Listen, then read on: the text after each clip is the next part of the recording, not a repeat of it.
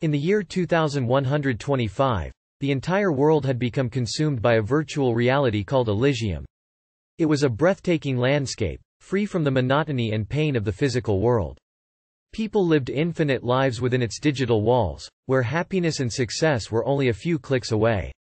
But there was a small group of individuals who called themselves the disconnected who rejected this augmented existence. Led by a man named Ethan, the disconnected chose to unplug themselves from Elysium. They yearned for something tangible, something real.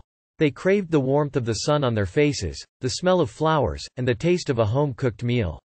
They believed that the digital realm was a mere imitation of the true world.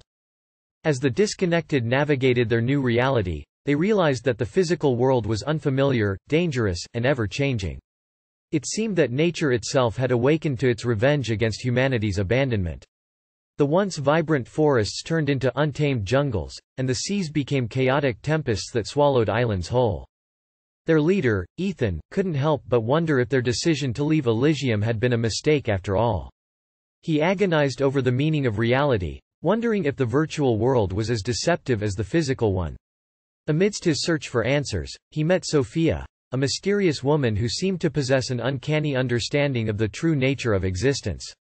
Sophia revealed that the physical world around them was no different from the digital realm.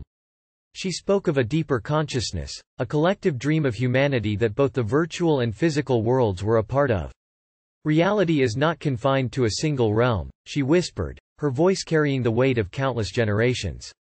Ethan and the disconnected began to question everything once again.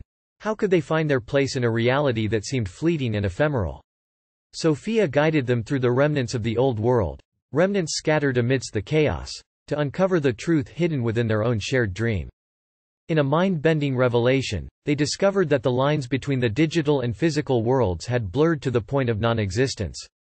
Elysium was not an escape but an alternative expression of life itself.